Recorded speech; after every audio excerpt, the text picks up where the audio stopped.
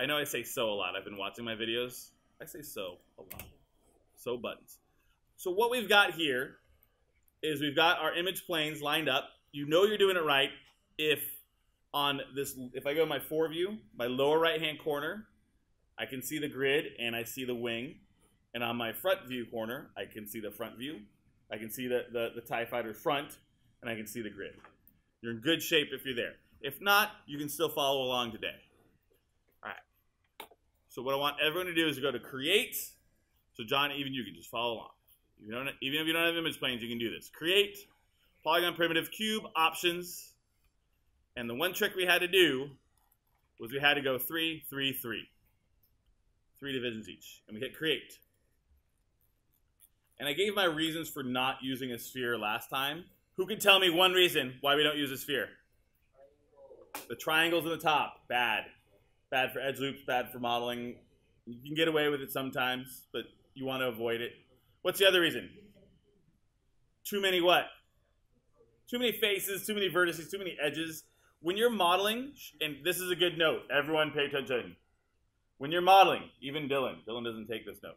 You want to use minimal geometry for as long as possible. And then slowly add more edges and vertexes. So you're not dealing with a big mess of mesh for a long time. You want to try and have that minimal amount of faces, edges, and vertexes for as much as you can. So I've been teaching for 10 years. You could do that with less faces. I'm not arguing with you over it. I'm right. All right. So width, height, and depth divisions are 3, 3, 3, and I hit apply. I'm sure there are reasons for doing it. All right, so I'm going to hit R, and I'm going to scale it up, right? You want to make sure your box is about as big as the cockpit, maybe a little smaller. Okay. Then you want to grab the center faces. So the first thing we did was, well, this is a cube. We want to make it a sphere. So the first step was to grab these center faces. And make sure you grab all 6. So you got 4 going around the side. 1, 2, 3, 4. And then you have a top, 1, and a bottom, 1. So you got 6 total. 4 around the box. And there. Then you're going to hit scale again, R, and you're going to grab that center scale and push it out until it starts to kind of become round. It reminds me of those origami boxes. You guys ever make those origami balls, right? You can actually fold paper and it kind of becomes a cube, but then you like blow really hard in it and it kind of becomes a ball. This is what it reminds me of, right? No, just me? Okay. So I push this out, not too far. You don't want to looking rectangular, but you want to kind of push it out here. Whisper! Big cow. All right. So that gets us halfway there. Or a third of the way there. Okay? But what's our problem? What's our problem with this shape, class? What's the issue? It still doesn't look perfectly round because of what? What's poking out? What? Someone said it. The corners. The corners, and no sphere has corners. The TIE Fighter doesn't have corners. So what we're going to do now is we're going to go to a different mode. Someone guess which mode. Vertex, right? Right click, hold, go to vertex. Chapam. I'm going to make my vertexes bigger by going to display. You don't have to do this. Polygon, vertex size, just so you can see them on my demo. Boop. Now they're huge. Okay.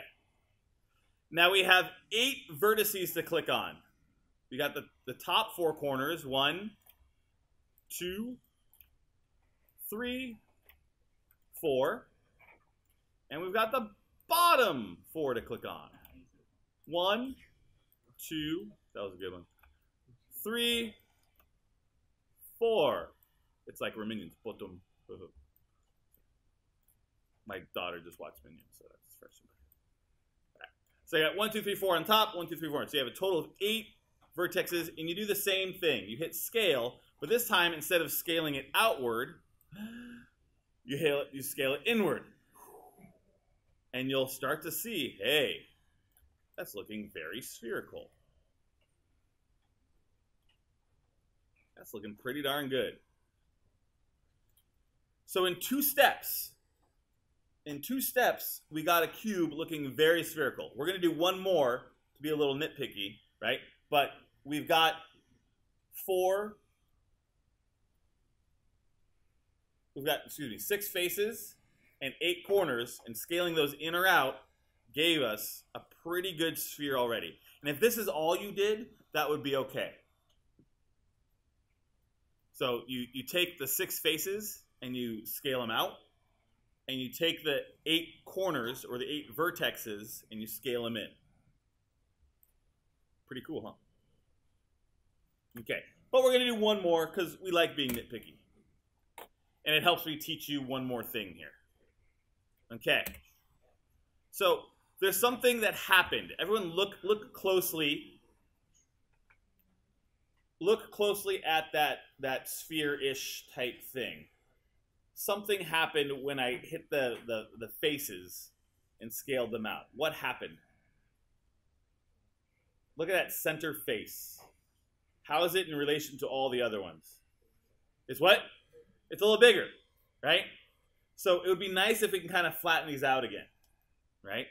So this, I like to do this because it also reminds you the power of the selection tool. So double click over here. Everyone see this? Double click on your arrow. Double click on your arrow. Double click and check off. Check off the pilot in Star Trek. Check off camera-based selection. So now we're going to be selecting through our object. So make sure camera-based selection does not have a check on it. Okay? And then you can close that. Oh, wrong thing. Wrong close button. There. All right. Now, what you're going to do is right-click, go to vertex mode. And what I'm going to do is I'm going to drag a box, or a marquee selection is what they like to call it, over those 4 center vertices.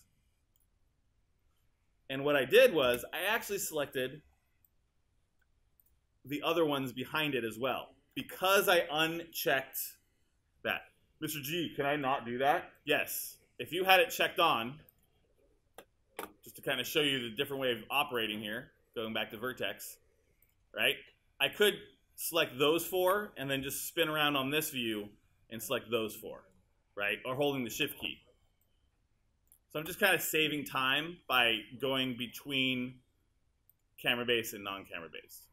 Okay? I got 2 more to select though. Going back to my front view, I'm going to drag a box. I'm going to leave these alone. These are going to be my reference ones, but I want to grab these 2, and I'm going to grab these 2. And what I did was I said 2, but it actually grabbed 4. So I'm grabbing all the vertices on the center face. Now I could do it by faces, but I'd rather do faces gets a little sloppy. I wanted to kind of show you what camera-based selection, why you'd want to turn it off sometimes. And now guess what tool I'm going to use? What tool? What am I going to do to those vertices? No one wants to take a guess? No one? What button am I going to press? W, E, or R? R. I'm going to hit R again. You might be noticing we're using scale more than move, right? And now I'm going to pull these down until they become relatively flat. And some of you might be saying, oh, but a sphere might actually bulb them out a little bit, but I like to kind of keep them flat. Either way. I'm just eyeballing it. Just eyeballing it. We're not going to get precise. We work in a lot of ish here. We work at, make something 10 units-ish. 10-ish units. 20-ish frames. Right? All right, we got one more set to do here. The last thing I do is you want to have those 4 vertices in the middle selected again. So I'm going to click off of it, or click on one vertex to kind of deselect all those. And I have to do it this way as well. And I'm going to have to do it one side way as well. So I'm going to get these top ones again. Oh, not again, sorry. We haven't picked these top ones yet. So I'm going to get these top 2, which is actually going to be 4. And I'm going to get these bottom 2, which is actually 4. Someone knocking? Yeah. Just let him in. Because we're so... Come in! And with those top 2, what's up? Oh, there you go. No, it's okay. And I'm going to select the center 4 again. So top 2, bottom 2, and the center 4. And this time I'm going to scale it so that they're straighter this way. And maybe bulb them out just a little bit.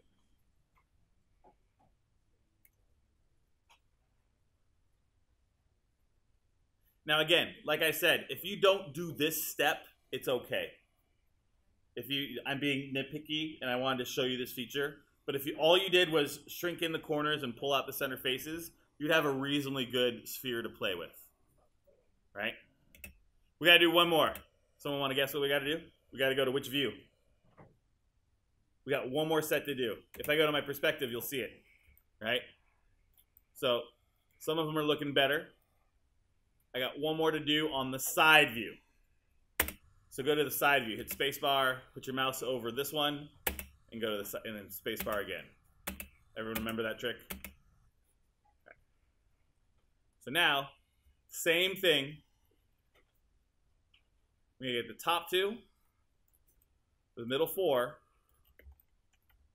and the bottom 2, and I'm going to scale them R, oops, R, and pull them in just a little bit. And I like it. We're good. And that's the way to kind of make a boxy sphere. We can do a little bit more, but in 3 mode, that looks great. Hardly tell the difference. There's other ways to do this too. I'm showing you this way. Another way is to actually make a sphere. Create polygon sphere as a reference. Right? And I can kind of match and snap vertexes here. So you see it's not as perfect as the sphere. Yeah, but it's pretty good, darn good. We're good with it. So you can use a sphere as a reference image and then pull your cube out to match the sphere. That's another way to do it. But this looks good. We're happy with that. All right. Moving right along. Everyone, hit Command S. Be sure to save. Saving's good. Now we're going to make one wing. We're going to make one wing, and we're going to extrude from the side. So what I want you to do is find that side, right? If you're having trouble in your perspective view, right, you want to make sure that it's facing this way. So we're going to grab the left side, or excuse me, stage right, or excuse me, stage left, audience right. We're going to grab this side. Did I say that right? Who's a theater person? Did I do that right? Stage left, audience right.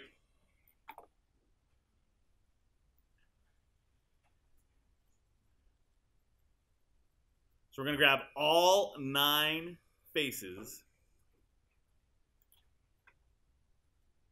from that side. Like that.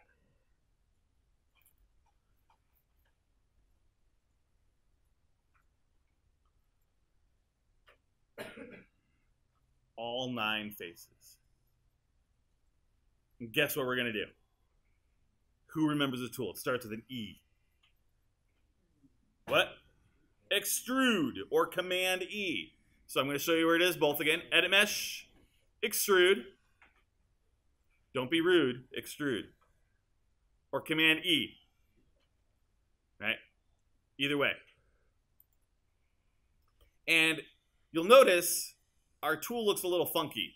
It's like, it's kind of wanked in a weird way. I didn't show you this last time, but there's this little tiny blue button when you hit the activation for the extrude tool. And if you click on it, it orients the tool towards the world rather than the object. And both are, there's good reasons to do both. Sometimes you're going to want to do it one way, sometimes you're going to want to do it the other way. But for right now, we want it oriented towards the world. And you're going to have to do this every extrusion, right? So you're going to have to switch it to global. And then we're going to pull out my extrusion, grab the red arrow, make sure you're grabbing the red arrow. And we're going to pull it out to about there.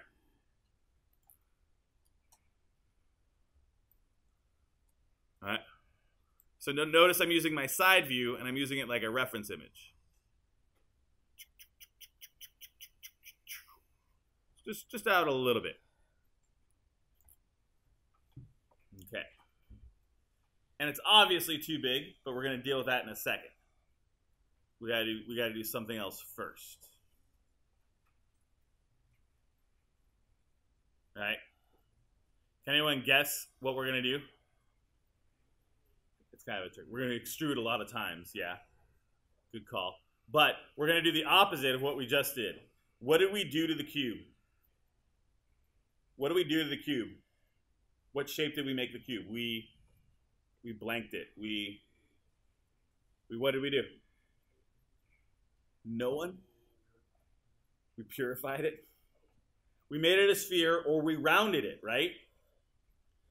Guess what we got to do to the wing now? We got to flatten it. But we just rounded it. We needed to round it for a lot of reasons. But now that we're extruding outward for the wing, we want to flatten it. Okay? And so I'm going to show you a few new techniques and tricks here that we didn't cover in the previous one. Okay, so now we've pulled this out, but you notice it has a curve here, but our wing here eventually gets flat. So we kind of want to flatten this out. Okay? So I'm going to take this and I'm going to go back to one extrusion. So I've only made one extrusion, right? I'm going to hit undo. Oh, not undo. I'm sorry. Don't hit undo. I don't know why I hit. I'm just going to click off of it. And I'm going to go back to vertex mode. Vertex mode. And I can flatten it now. I could eyeball it. If you want to eyeball it, you can just kind of select a few vertexes and push them in and be like, oh, let's get in there. You're probably going to have to touch every vertex on that extrusion if you want to eyeball it. However, Daniel here, Daniel hates that answer, right, Daniel? Daniel wants to be precise and make it perfectly flat, purely flat, okay? So what I want you to do is look up to the top of your program here and find the magnets. There's a whole bunch of magnets. These magnets symbolize the word snap. The feature's called snap. Snap is a universal term, just like copy and paste. Snap works in Photoshop, Snap works in Premiere, Snap works in Final Cut. Snap's a feature that gets used a lot. Snap means is that it makes certain points magnetic so that when you get close, it makes it exactly that point. So you want to use the magnet for the grid. This one that has like the hashtag on it. Choose the magnet for the grid. That's this one over here. All right? So it's right up here. Put it in context. It's right up there. I'm going to click on it. Okay. Be very careful with the magnet. If you do the universal grab, it squishes things sometimes. What you want to do, or it might accidentally pull it up too high. So notice it's getting jumpy. And some of you accidentally stumbled across this, right?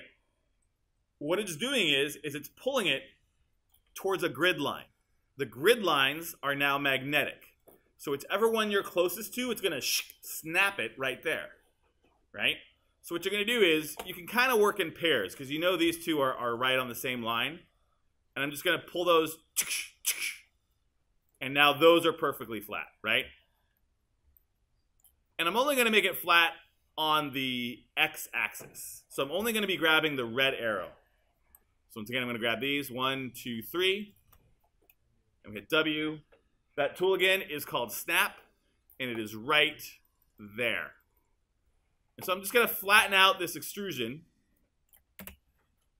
And you don't even have to be in side view. You can kind of, I got to get these guys down here. 1, 2.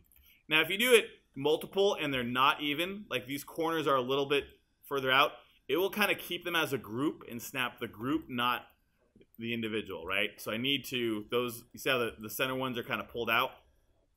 I got to pull those back in. Oop, that way. Oops, and I missed 2. This is how you make something perfectly flat. Is snapping it to a grid, or you can snap it to other things. There's other functions, but snap to the grid is what we're going to be playing with right now. And then when you're done, don't forget to turn it off. Oops. Right, so we got to...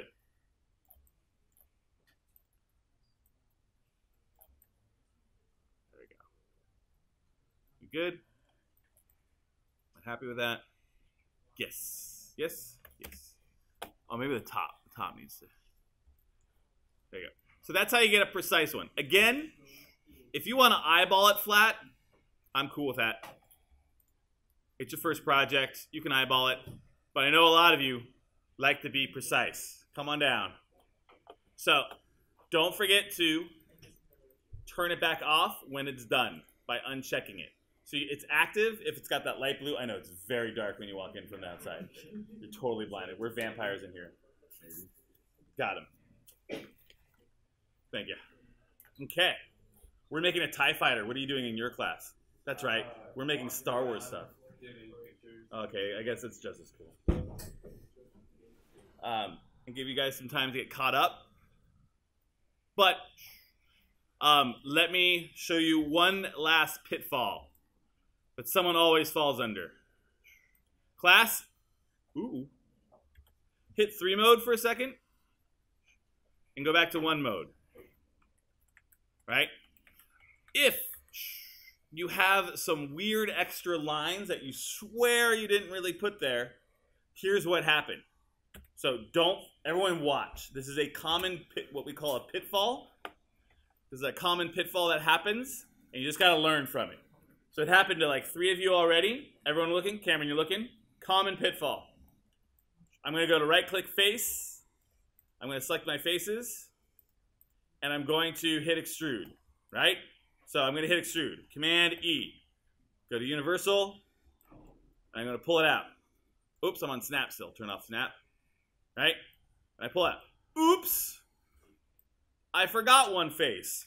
Command undo. Command Z. Sorry, command undo. Command Z. It's back to normal, right? Right?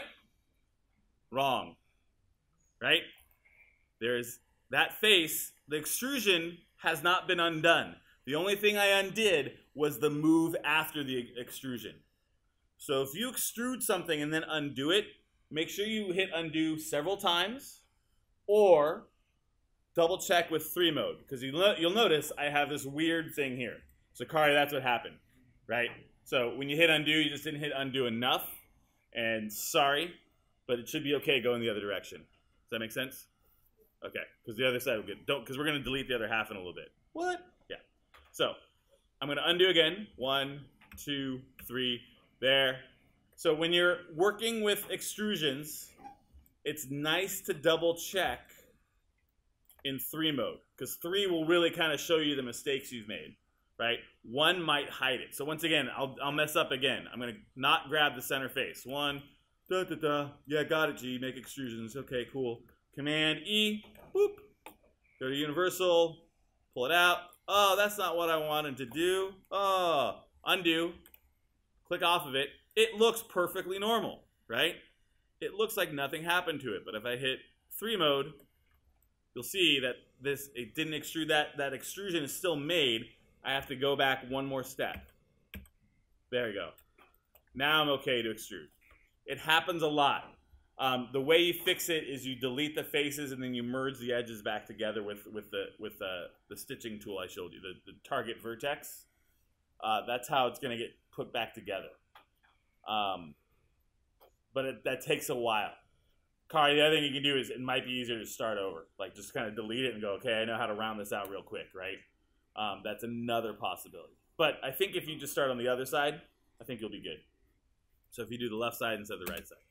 So common mistake, happens a lot. It's happened to me. It happened to me deep into my character model, and I had to restart my entire character model because I didn't actually know the tools to fix it. So I just started over, and I cried a little. Just a little, but I cried. Okay. So going back to where we should be. You should have one big extrusion. And again, if it's not perfectly flat with the snap tool, I don't care. If you eyeballed it flat, that's fine. And now we're going to push it back. We're going to select these faces here. Right? And we're going to hit W now. We're not going to extrude them again. We're actually going to push them back. And what we want to do is we want to push them, you know, to a good point on my front view. Now, this is why we have the image planes. We're going to be using the image planes as a reference. So, I'm going to select those 9 faces. Back just in time, though. Selecting those 9 faces that I flattened out. And I'm going to move them to this spot right here, right before it stops sloping. Right about there. Okay, I'm going to move them to about there. And then I'm going to hit scale. R. Right? And then I'm going to scale them down vertically and horizontally. Just to kind of get it to be like the narrow part of the stem.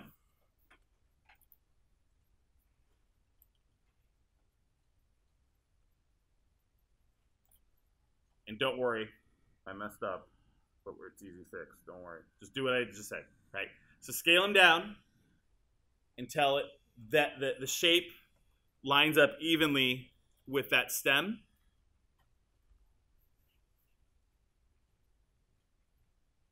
So you're going to scale it a little on the green. Get the height. And you also want to make it a little skinnier, so a little on the blue. Someone want to tell me the mistake I made? You can tell me. I make mistakes. This is healthy. Making mistakes is healthy. What's the mistake? Anyone know? I'll give you a hint. That's your hint. What's the mistake I made? No one wants to say it. Daniel, what mistake did I make? Huh? No, I don't have to snap it. We want to extrude it out here. We want it to come down to that size first and then come. So we lined it up here. That's totally fine. Push it back now. So take those 9 faces and push them back to about right there. And then you probably have to scale them up a little bit. Sorry. That's okay. No problem, G. We get you. Thanks, guys. You're really understanding class.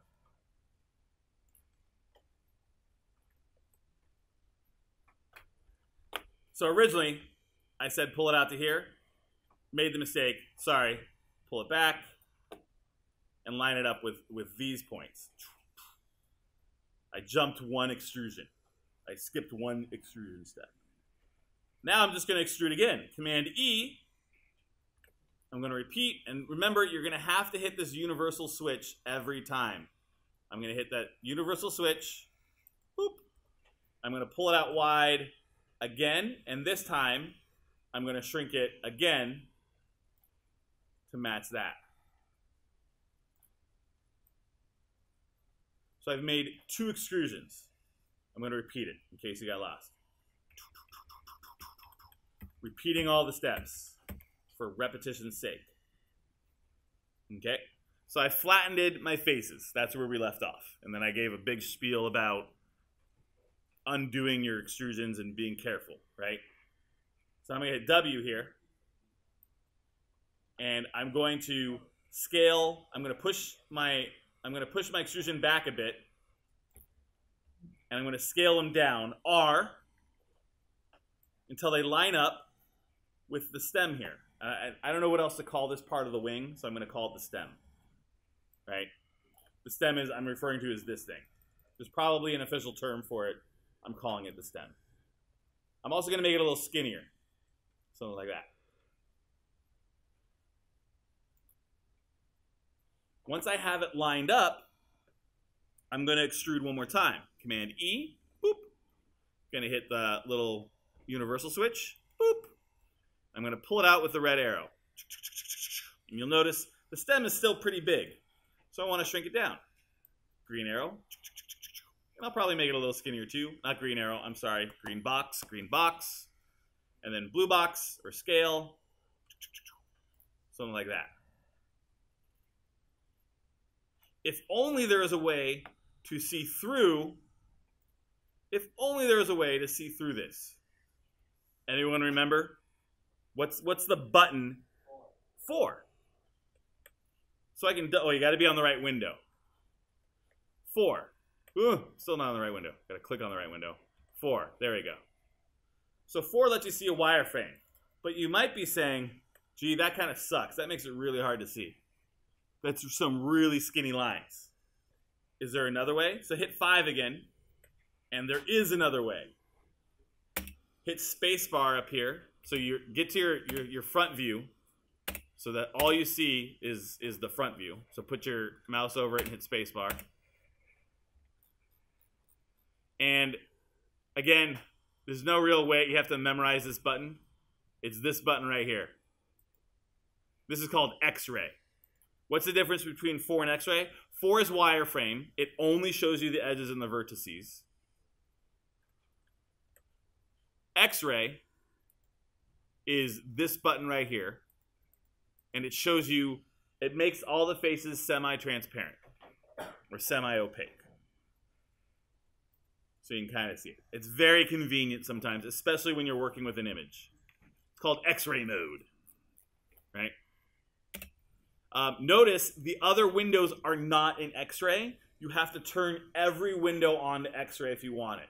So what I like to do is I like to have my front and my side view on X-ray. And I like to have my perspective on solid, right? And everyone likes to do it differently. That's fine. So X-ray mode. You don't really need it, but it's a nice to have. All right, going back to my faces here. Right, there are my faces. All right, now I'm going to extrude it 1, 2, 3, 4 more times to get it here. Right? 4 more times to get it here. I could have done an extra extrusion up here if I wanted to kind of match the slope a little bit. But right, we're making an N64 X-Wing. We're not making a PS4 X-Wing, right? We're making 1990s models, not keeping it simple. So I'm going to take those 9 faces again. 1, 2, 3, 4, 5, 6, 7, 8, 9. And I'm going to hit Command E. Or I can go to Edit Mesh Extrude. Command E. Hit that little switch button again, the global switch.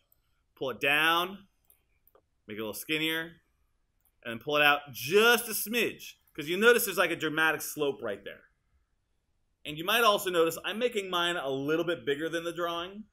Like, these drawings are reference images, right? These drawings don't control you. If you're like, I want to make the stem a little fatter, make the stem a little fatter. If you're like, I want to make it a little skinnier, make it a little skinnier. So this next extrusion, I didn't really pull it out that far. I pulled it out very, very small on the X-axis, or the red button, or the red arrow, right? But I scaled it dramatically because it has this like lip to it, right? And then I'm going to extrude again, Command E. So remember what I said, right? We're going to extrude, extrude, extrude, extrude, extrude. Extrude. I'm going to pull it out wide. I'm going to get it. Oh, sorry. I hate that thing. I'm going to pull it out wide again up to the edge of the actual wing part. And notice it gets bigger again. So it kind of slopes down and then it kind of slopes back up. So now I'm going to turn off X-ray so you can see it better.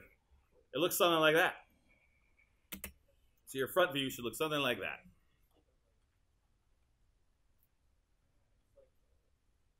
We got 1, 2, 3. We got 3 more extrusions to do. Let's do it. Let's do it. We got time. So we're going to do 3 more extrusions. Command E. I'm kind of rushing a little bit. We'll do 3 more. Oh.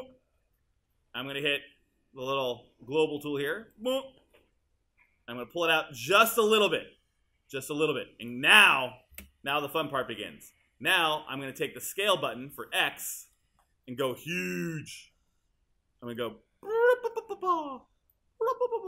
I'm going to need my side view so I can see it. Maybe I turn off X-ray for a second so you all can see it. I'm making this thing big, right? I got to go as tall as that wing now. Right? And then I'm going to take the blue one and go out this way as well. There you go. So make a big, tall wing. Don't worry about it not being hexagonal like the wing yet. We'll get there. We're going to get there. Now let's do one more extrusion and call it a day. Do one more extrusion, Command E, and go ahead and hit that global tool again, and pull it out just enough for the thickness of the wing. Check it out.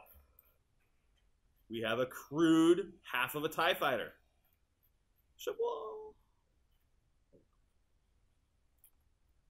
Go brag to your other periods. We made a freaking TIE fighter. What are you doing here? We're just learning Pythagorean theorem. We're applying math artistically. Suck it, algebra. That's right. So you're going to scale it down. Green. No. Oh, you made another extrusion. Pull it out. The red arrow. Red arrow, yeah. Pull it out. And then scale that one down to match the length of the stem. And we can correct that other thing tomorrow. All right. Let's do one last step. I know I jammed through. It was a lot of lecture today. Go ahead and Command S for save. Actually, that's it. We'll do a save as tomorrow. Well, let's do a save as right now. File. Save scene as. So everyone do this next step. Go to File. Save scene as. And let's call it TIE Fighter half. Or crude. Or rough. TIE Fighter rough. If you got lost along the way, that's why I record things. Don't worry, the first thing we're going to do Monday is we're going to help each other out. We're going to do a little class gallery, and we're going to walk around, and people that are ahead are going to help, and people that are behind are going to get helped. So don't worry about that, okay? Please save. Mo, what did we talk about? Please save, file, save, right? And then please go to Maya and choose quit, and then choose shut down. Options, I know I didn't get back to you, sorry. And then choose the apple and shut down.